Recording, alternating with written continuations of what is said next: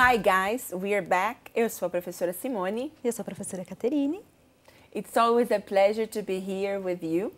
E hoje nós temos um momento muito especial. Hoje nós vamos contar a minha história. Não é porque hoje eu dou aula de inglês que eu não tive uma história com o meu primeiro gringo. Então nós vamos contar a minha história que foi muito hilária. Imagine o seguinte, eu trabalhava numa empresa multinacional e fui contratada porque meu inglês era bom, era fluente e o telefone tocou e eu atendi o telefone. E aí vocês vão ver como que tudo aconteceu no meu primeiro contato com o gringo, tá? Agora, Catherine, conta pra gente por que a gente decidiu trazer para os alunos da Univesp essa temática. Porque é muito importante que vocês entendam que um diálogo ele é construído com as pessoas que participam. Depende muito da empatia e das adaptações que a gente vai fazendo. É uma relação que a gente estabelece com os interlocutores. E é por isso que a gente vai falar hoje sobre a questão do diálogo, seja por telefone, seja cara a cara ou mesmo por videoconferência, as estratégias são as mesmas. Nós temos que fazer adaptações para que sejamos entendidos. Isso mesmo. Mas Simone, me conta. Como foi? A minha experiência, olha, eu vou dizer o seguinte, ela não foi um mar de rosas. Não? Não. Como assim? Bom, senta que lá vem história. I was 20 years old. I was an intern at an import and export company. I was hired because my English was excellent, of course, according to the job interviewer. So, second day of work. The telephone rings. I answer the phone. Simone, Informação Lab, bom dia. Then, on the other side, I listened. Mas Simone, o que era? Que língua que a pessoa estava falando? Pois é, acredite ou não, era inglês. No primeiro momento, eu nem imaginava que era inglês. Sei lá, eu pensei que era alemão, coreano, qualquer coisa. I was so nervous. I petrified. Imagine, petrified. I held the telephone on my hand and put on my chest and said, Marcelo, I can't speak English. It was horrible. Oh my God. So what did you do then? O que você fez? So I immediately handed the phone to my colleague Marcelo. Marcelo took the phone and in a low voice said, Be calm. You speak English. Listen to me. And then you speak. Then he said, Marcelo speaking. How can I help you? Oh, Mrs. Lee. How are you? I'm fine, thanks. That's good. Simone, my new intern, will help you. Then suddenly magic starts. My English was back. I talked to Mrs. Lee on the phone. I wrote her number down, the data she informed, and also her full name by spelling it. E depois desse dia que eu tive a experiência com o meu primeiro gringo, aí eu gostei. Eu queria falar no telefone o tempo todo.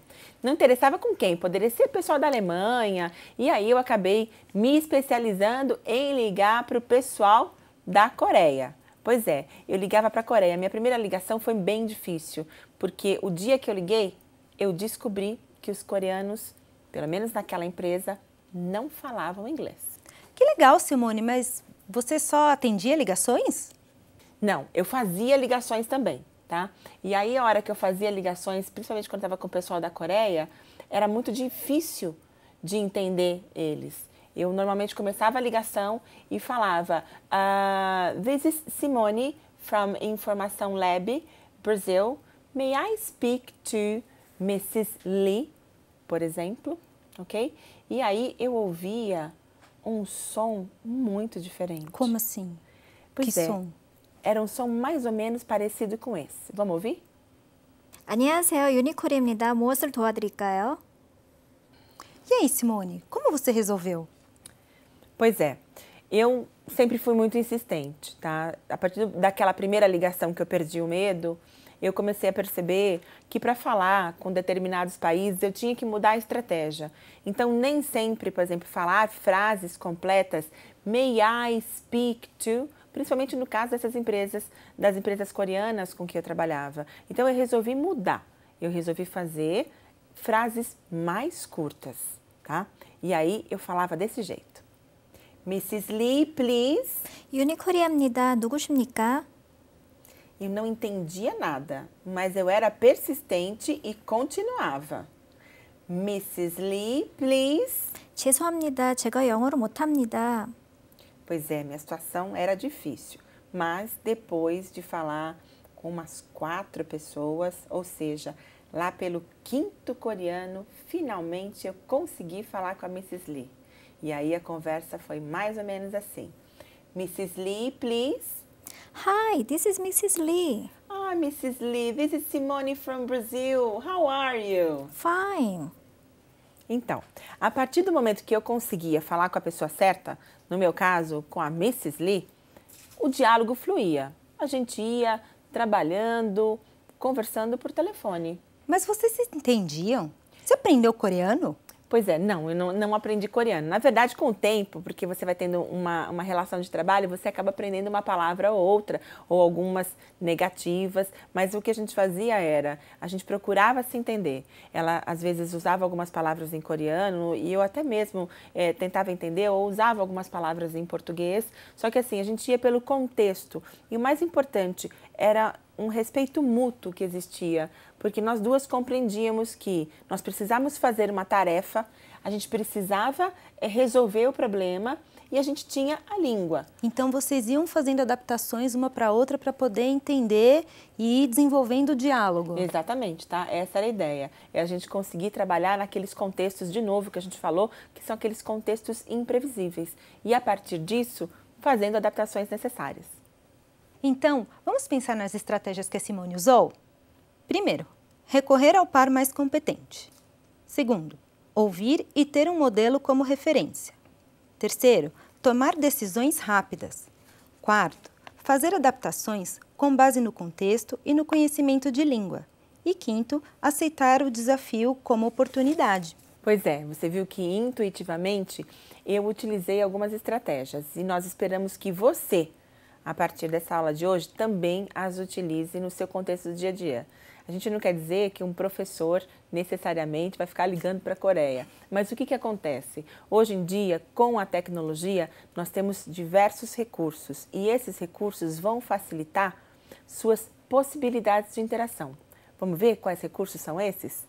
Conference Call, Skype, WhatsApp, Voice and Video, FaceTime, Facebook, Messenger, Hangout.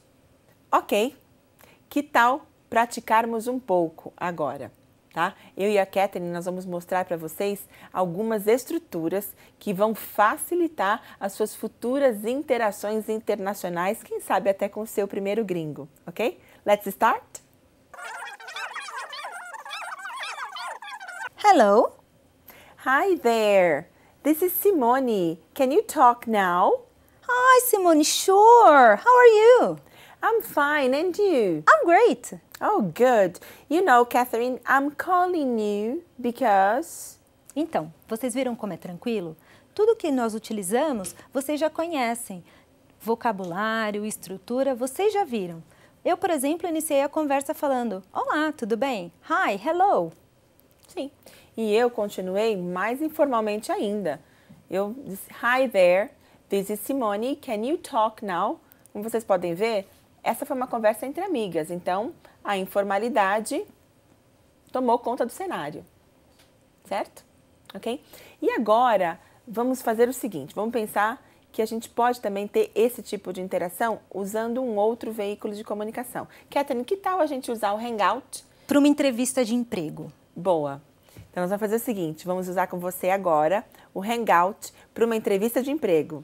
Você lembra quando a gente preparou você para a sua job interview? Naquele momento, ela foi face a face. Agora, junto com a gente, ela vai ser por Hangout. Let's try it?